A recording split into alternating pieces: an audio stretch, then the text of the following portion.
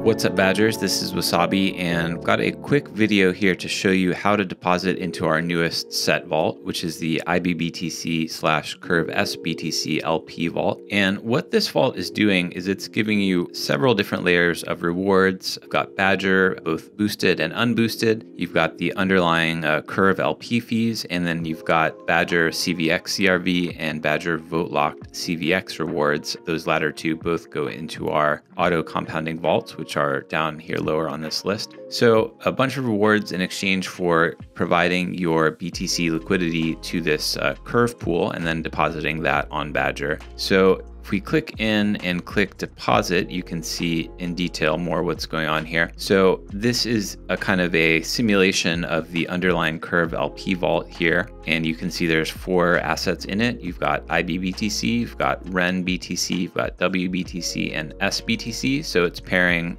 our interest-bearing Bitcoin with the other 3 top tokenized Bitcoins on Ethereum. So what we want to do with this vault is create really deep liquidity for our ibBTC Badger asset. So what's happening here is there's a Curve vault, and what Curve tries to do is achieve a balance between these 4 assets. And if the pool is slightly out of balance, it's going to give you slippage in one direction or another. So let's see what's going on with this pool. We can do this by putting numbers into these fields, and the calculator will update and tell us what's going on with the pool. So imagine we had 1 ibBTC. It's going to show us that there is a positive bonus slippage. So you deposit 1 Bitcoin into here, and it's going to give you 1.117 Bitcoin worth of share in this pool. So that's telling us that the pool is a little bit light on ibBTC. So it's trying to incentivize us to deposit more ibBTC to balance out that pool. If we had 1 REN BTC, you'll see that we're actually getting slightly less than 1 Bitcoin because it's trying to, the pool right now is slightly overweight REN, so it's trying to balance it out by incentivizing these other assets. Similarly, WBTC, that's going to give us, looks like a tiny bit of 0.1 Bitcoin of bonus, and SBTC will give you a tiny bit of bonus also. So since we have in this wallet, I've got 0.11 REN, and what I want to do now is, since it's going to give me a little bit of negative slippage, I'm going to actually mint this into ibBTC and deposit that in the pool. So that's what we're going to be doing here in this tutorial. So if you already have ibBTC, you can deposit it here, but since we're trying to convert, we're going to exit out of here and click over to the ibBTC page. And you can scroll down here, and it's got a list of the different assets that you can use to mint ibBTC.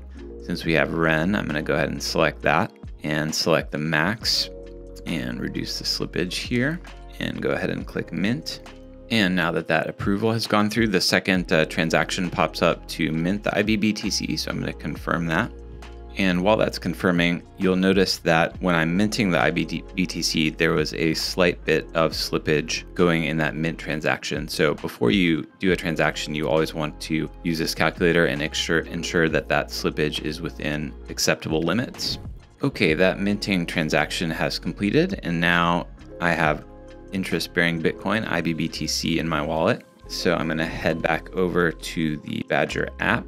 Now this is beta.badger.com, but once this is launched, it will be at app.badger.com. And back here to the set vault and deposit. Now you'll see it is recognizing my ibBTC. I'm going to click 100% and set the minimum slippage amount. If this slippage is exceeded, the transaction will revert. So you want to balance that with the ETH that you could spend on a failed transaction. Again, you can play with these numbers to simulate what it would look like with any amount of tokens in your wallet.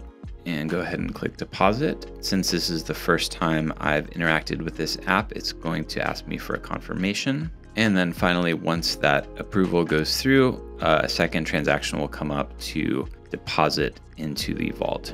Okay, that transaction has succeeded. So you can see that I've gone from ibBTC into shares of this Badger set vault, and that's going to be earning me the boosted Badger rewards on top of the Curve LP fees and the CVX CRV and VoteLock CVX. So thanks for watching. Make sure to subscribe to this channel for more tutorials on how to use Badger.